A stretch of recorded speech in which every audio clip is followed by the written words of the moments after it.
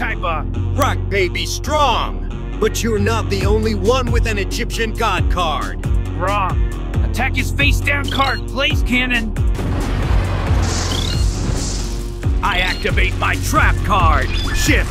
This redirects the attack to its head cannon. You're only delaying the inevitable. Your move, bitch. It's time for me to summon my god card. I flip summon Lord of Dragons.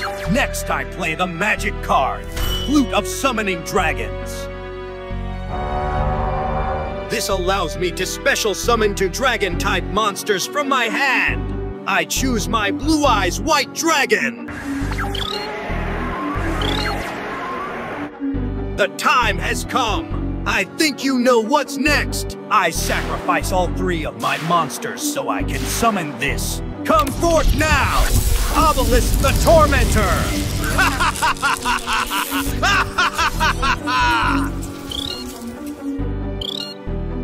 My mighty Egyptian god is here at last. That card is going to look so good in my deck. Rick, you will soon realize that you made a mistake by challenging me. I will crush you with Obelisk. Your move, Rick.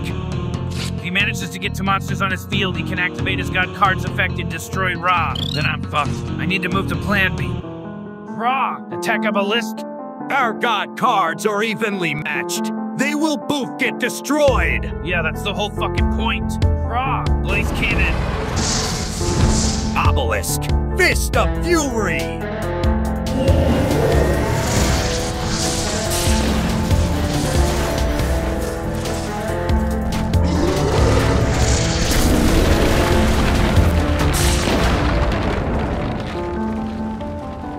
You were so afraid of Obelisk's power that you decided to sacrifice your own god card.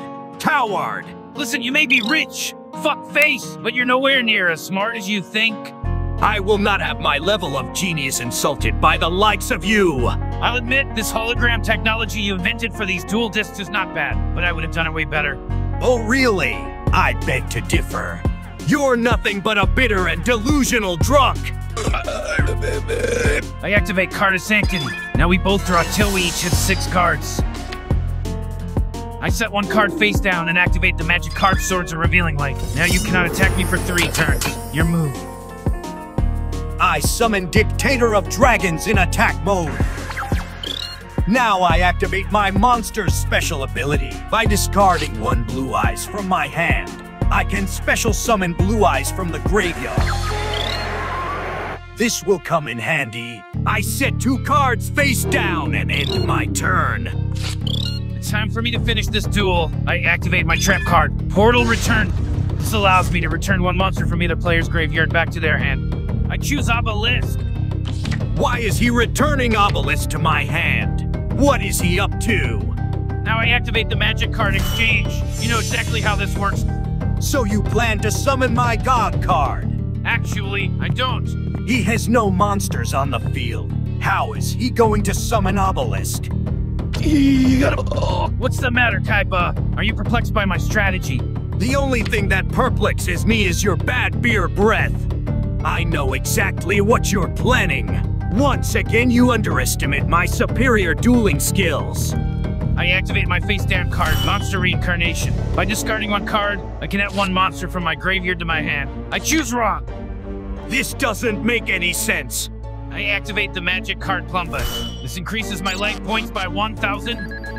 You only know of the 3 Egyptian gods. Little do you know, there were other Egyptian gods that existed, all born from the same life force. What are you talking about? You're a madman! I am about to summon an ancient and all-powerful creature that has not been seen for millennia. A monster that's more powerful than any single god card. If there was a monster more powerful than the god cards, I would know about it! It's time to turn this duel into a shadow game. What the fuck? What's up with the Millennium Rod? It's acting up. Come on, work, you piece of shit. Time has come. I activate my face-down card, Divine Fusion. What card is that? Magic and trap cards cannot be activated in response to this card's activation. By paying for 1,000 life points, I can fuse the god cards together to form a new divine beast. No!